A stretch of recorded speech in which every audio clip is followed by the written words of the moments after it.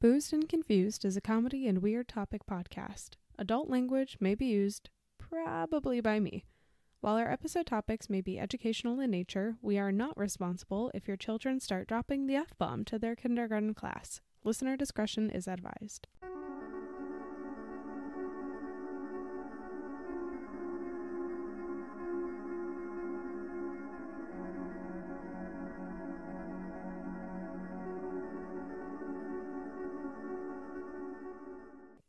Ahoy, mateys. Yar.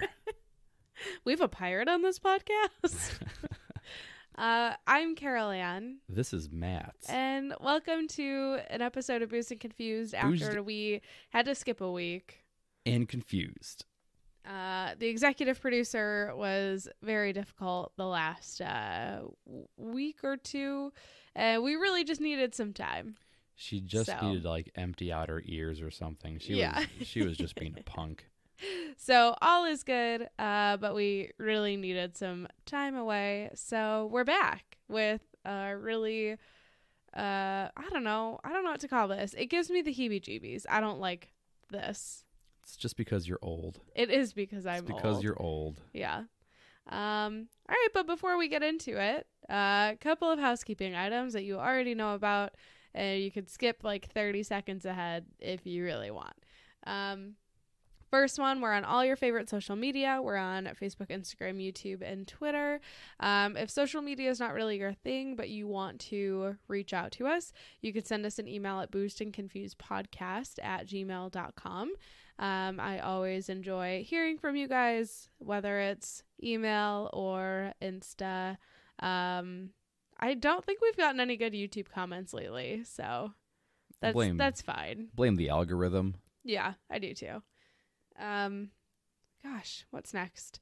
If you like the pod and you want to support us, the best way that you can do that is by leaving us a review and or subscribing or following wherever you get your podcast. It does make a difference, and I just appreciate it. And I know Matt maybe appreciates it too.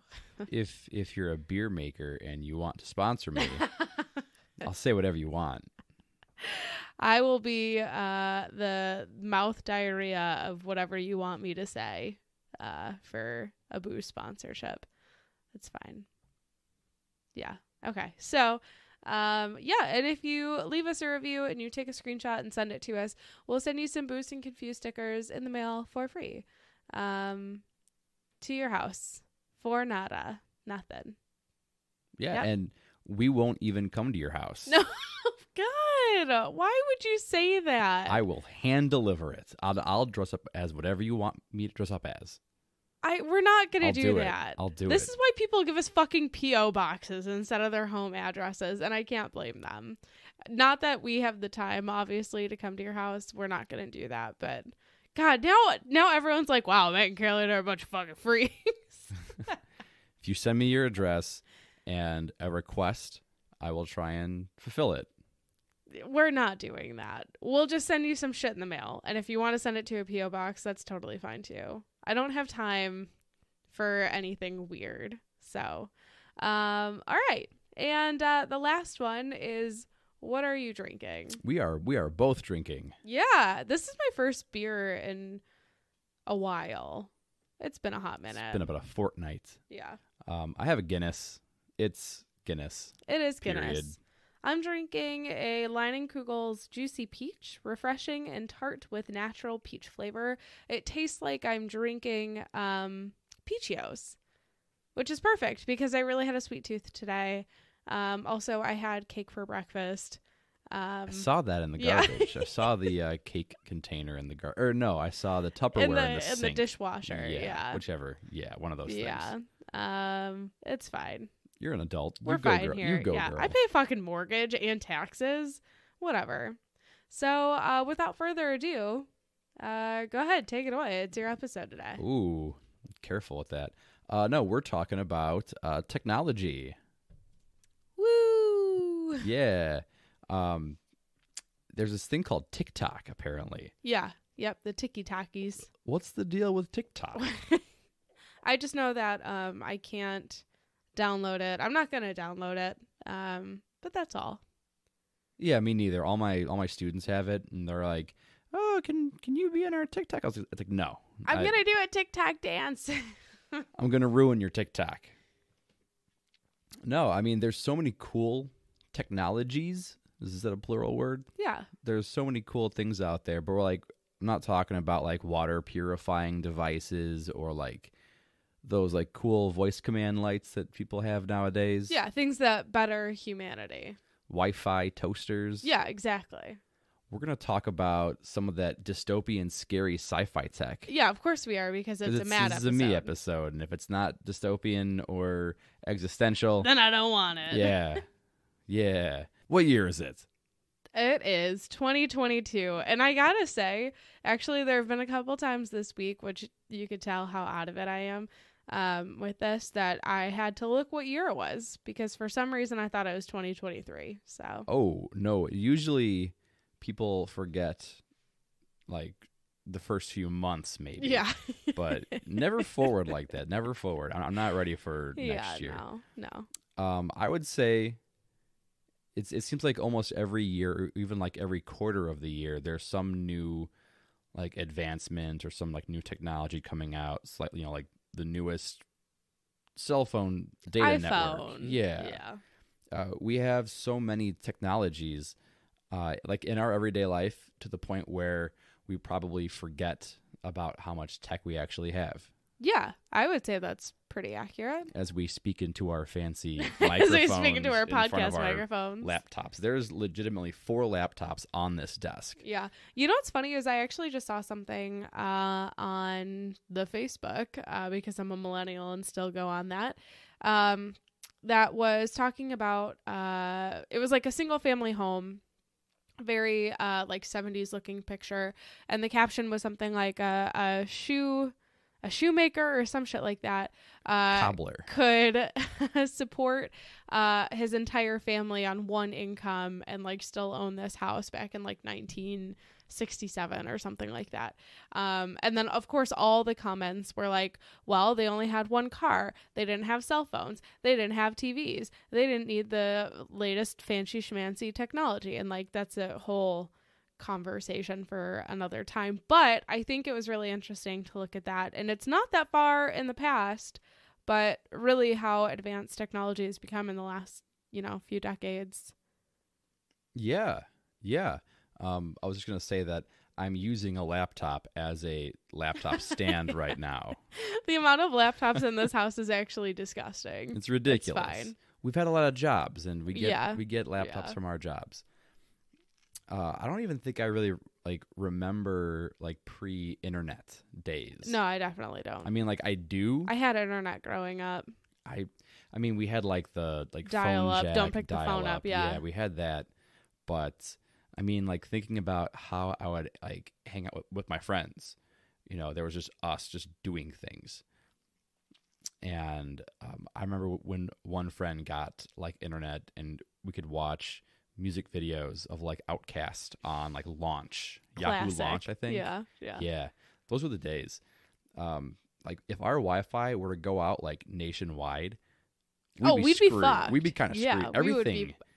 Everything would be down. It's scary how dependent we are on certain technologies. And if you ever talk to somebody who's in the trades of like being an HVAC guy or anything like that, like they'll never actually install like the really smart home technology, like your smart thermostats or your like Wi-Fi pucks and shit like that. They will just go with like whatever's the most simple because it's the least likely to have problems. Yeah. How else can I raise the temperature in my house if I'm in like Cancun? Well, for the cats. I mean, remember for the cats. Remember we were going on a vacation, and like 2 days before the vacation was supposed to start, our thermostat, we have like a Nest thermostat, the thermostat broke, and That's like right. it would still work, you just couldn't control anything from the phone. It like wouldn't get any updates from Wi-Fi, but then there's also the concern of it just wouldn't work at all because it wasn't charging. Yeah, that was a problem. Nest like sent us a new one and it took like a week, but ugh. We got through it. Yeah, unscathed. we built back better. Ooh. I'm still waiting for the big like solar storm to like knock out all the networks in the world for at least a few days. No. Like how that would be so bad. That would be really scary. I mean, I work from home, so wouldn't be able to work for a couple of days. What would my students do without their distractions? I mean, what would we do? What am I gonna do? Read a book? Gonna go draw on the sidewalk with some chalk. Yeah. You ever just watch like a futuristic sci-fi film and wonder, when will this happen? Yes. Actually, like our entire sci-fi binge over the past week. But those weren't really future sci-fi binges. They were just like D-list movies. We did have a binge, like a binging of sci-fi movies. Like, have you seen Blade Runner? Yes. The Matrix? Yes. Terminator? Terminator, yes. Yeah, absolutely. Why did you say yes differently that time? Are you insinuating that I'm lying about the other ones? I think you are. No, it's because there's the Terminator ride at Universal, and it scares the shit out of me. Even like the last time we went in like 2016, as a full-grown adult, it terrified me. Oh, that's pretty cool. I feel like a lot of these sci-fi flicks are like pseudo warnings, or like at least acknowledge that jumping headfirst into the future, lumping on more and more technology, is just like taking away bits of ourselves.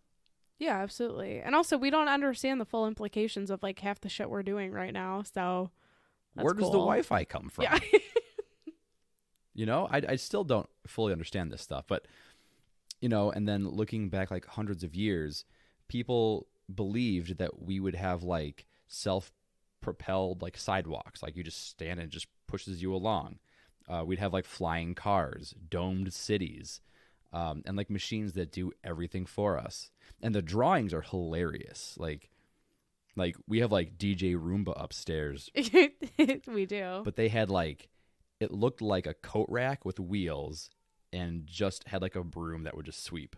It was so weird. Yeah. I mean, that makes sense for the times. I also think we could have some of that stuff right now. Like the technology probably exists, but it's probably just not economical or like feasible to really implement like wide scale. If you think about like the sidewalks that move, if you ever been to the airport, oh yeah, like the little, they for sure have the them. little walkway things. So I never use that. I feel lazy. Yeah, I do too. Have you ever seen the movie WALL-E? Oh, WALL-E. Yeah, of course I've seen WALL-E. Yeah, that I think is a more realistic look at our futures. Oh, unfortunate. Yeah, I can dig it. There's definitely a lot of things that have come true with like technology, like old films like Metropolis or stories like The Time Machine looked into like all the maybes of what could be one day, and then explored like how civilization changes with the advances. They foresaw the ideas of like video calls. Yeah, that makes sense. And now we can't live without them. Yeah, you can't. Well, you just joined a place that has like Microsoft Teams, right? Oh my God. I will say I just switched from an organization that just used to use Zoom, and now we have to use fucking Teams, and I hate Teams. And for everybody in corporate America that has to use Teams, I finally understand it. I get the anxiety, and it's awful. So this episode not brought to you by Microsoft. This episode brought to you by Microsoft Office. Yeah. It's everyday stuff. Yeah. So like they foresaw these things, but I think they like overestimated what we would do with our technology. You mean like we would actually put it to good use instead of just like sitting on fucking Facebook and complaining. Let's twerk for 10 seconds and get 85 million followers and a coffee endorsement. Yep. don't get it twisted. I think the last 20 years have been insane in terms of changes we're experiencing. Like I was saying, like I don't really remember like a pre-Wi-Fi life. I do, but it's like, it's foggy. I remember, like, I was one of the last people in my friends groups to get a cell phone, and I certainly did not have a cell phone that had internet connected to it when I got it. But I definitely remember pre-cell phone life. I don't really remember pre-social media life, if I'm going to be honest, which is kind of scary. And I think like I don't know, maybe that's why millennials are the way that they are. We all grew up on MySpace. Yeah, I had MySpace, I had Zanga. Oh yeah. LiveJournal. I'm very grateful to my parents for not having me get a cell phone until I literally was going to college. And then it was like a rinky little like flip phone. Yeah, that would make sense. My first smartphone was like, I bought it when I had my first job. So like, I remember that part very well. Anyways, as a teacher, I see how the younger generation is heavily influenced by their technology. And it's like the distractions. It's like they're always on guard in case they are like seen, and they like have like an image to uphold like constantly. Yeah, I'm sure that's also, I feel like it's really hard to grow up and be a kid these days. Like you're like social media when we were younger was definitely not to the degree that like Instagram is today. And I think even if you're not on social media like Instagram or TikTok and you're younger, like you're almost like an outcast. Like I really, what's the word I'm looking for? I find it really fucking cool when people are like, oh, I'm not on social media. I used to have a coworker who was like, oh, I'm off the grid. Like you can't find me anywhere. And he was not kidding. Like he doesn't even have like a LinkedIn, which is interesting in our field. But yeah, like you're right. It's like always on, and it's kind of like ingrained within, I don't know, the generations. It's like the phones are like glued in their hands, or like their heads are always like cocked down while they're like in the hallway walking around. And their physical, oh yeah, that little bump yes, on people's necks. Yes. Mm-hmm. And I think I've been reading that kids like starting at a younger age are starting to have issues like with their thumbs and their hands because of the amount of technology that they are using in their day-to-day. Our hands are revolving. Yeah. Ooh, yeah, that's cool. We're kind of getting towards my topic. A couple of years ago, I had a class read a book called Feed by M.T. Anderson. Great book. It's about like a near future society where humans have physical connections to the internet like wired into their bodies. And it's called The Feed. People can interact with other people just like we do with like phones, but like seamlessly in their minds. So like there's a scene where a kid like calls their dad, but they're like just talking and like their dad's like in their head. The characters will see things like pop-ups appear literally as they're walking past a store. People can be hacked or even like experience like drug-like highs by screwing around with their like LinkedIn gear. It's wild, and it's a young adult novel, so it's a quick and easy read. Feed by M.T. Anderson. Highly recommend. It's on our book list. I will also we have a book list? Starting now. First book on the list. I will also give my endorsement for that book because I really enjoyed it. It was a really easy, fast read in like a day or two. Yeah, it's really good. Also kind of crazy. Yeah, and that's kind of where we find our topic. We are steamrolling ourselves to human implants that will allow us to directly access information and entertainment using our own minds. Like, is the future full of like human cyborgs? Undoubtedly, yes. Yeah, and our homeboy Elon Musk. I fucking hate Elon Musk. I'm fascinated by Elon Musk. Our homeboy Elon Musk seems to be invested in making this a reality. What is his deal? Is he actually a cyborg himself who's trying to like Like, I don't understand. What normal fucking guy is like, I'm gonna ban Twitter. You can't stop me. I'm Elon Musk. I have the funding. He does have the funding. God, I fucking hate Elon Musk. I'd say of all my social media platforms, Twitter is my least used one. Yeah, I really only use it for the pod, and I don't know. That's it, actually. I don't even know what I use mine for. I like retweet things for like contests and hope I win stuff. It happened once. I did win a contest. Yeah, I believe it. So we have a company. It's called Neuralink, and it was first launched in 2016. And Neuralink has done research and experimented with adding teeny tiny brain implants that allow brain-machine interactions to occur. The name of the technology has been referred to as brain-machine interface, or BMI. That, yeah, okay, go ahead. No. Like, there's a lot of really amazing things that are being like touted with this stuff. I just my was with the BMI because Elon Musk, like, within the past week was like, oh, we can cure obesity with this. So in April 2017, Neuralink announced that it was aiming to make devices to treat serious brain diseases in the short term, with the eventual goal of human enhancement, sometimes called transhumanism. What the fuck does that even mean? Also, like, if I have this implant and say somehow I become an Olympian athlete, would I be able to go compete in the Olympics? Or are they going to have a cyborg Olympics for me? I would love to see a cyborg Olympics, like cyborg boxing. Musk actually said that this idea kind of stemmed from his love of sci-fi. God, whatever. Oh, Okay. Did he ruin sci-fi for you? Yeah, now I can't watch any more D-list sci-fi movies. Oh. Thanks, Elon. Everybody go watch the movie Primer. Just go No, fucking watch it. It's so good. Don't watch Primer. It's so good. Go watch it. Don't do it. All right, go ahead.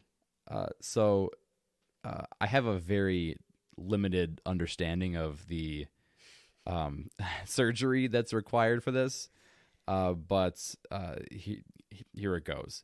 Musk defined the neural lace as a layer above the cortex that helps transmit the electric pulses of the brain and convert it into information that can be Bluetoothed to technology, and they can interact that way. Mm-hmm. Oof, yeah, that's tough. So it wouldn't necessarily imply extensive surgical insertion, but it does definitely sound like you are having your skull drilled open and something put carefully over the cortex of your brain. Question: does Elon Musk himself have one of these? I don't think he would. I think he has like dial-up in his house still. Yeah, exactly. He's like, I'm not going to use this shit. Yeah, exactly. Yeah. He said that the long-term goal is to achieve, quote, symbiosis with artificial intelligence, unquote, end quote. Because he perceives a serious threat to humanity if technology goes unchecked. So I guess he believes... So let's put fucking brain chips in people? How does that make sense? If technology goes unchecked, so we better put the technology in people and then we could control them all. Yeah, we could... What the fuck? God. I'm sorry. I didn't realize how much I hated Elon Musk until this episode, actually. Wow. Sorry, Elon, who's listening to this episode. He seems so sad now.